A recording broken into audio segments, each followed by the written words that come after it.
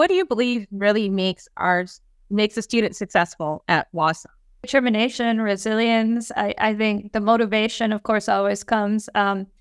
Open-mindedness, willing to help each other. I mean, these are all the competencies that are going to be part of the physician, and that behavior that becomes a physician, and just the hard work, the help your peers, look for support, be kind, caring, passionate, and just keep your chin up. It's going to be hard. It's going to be difficult.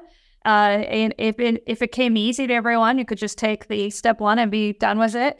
But it's hard work, and I think just remember that there'll be challenges, it'll be difficult, but you have the support system. Look to your family, your friends. Look to us, and just keep your chin up and be positive about it. And just trust in your dream and what's inside of you, and yeah, so many things. So 2 wonderful examples right here of just as Dr. Will says, we have fantastic, really wonderful students. It's going to be exciting to see them down the line in 10 years and what they're up to.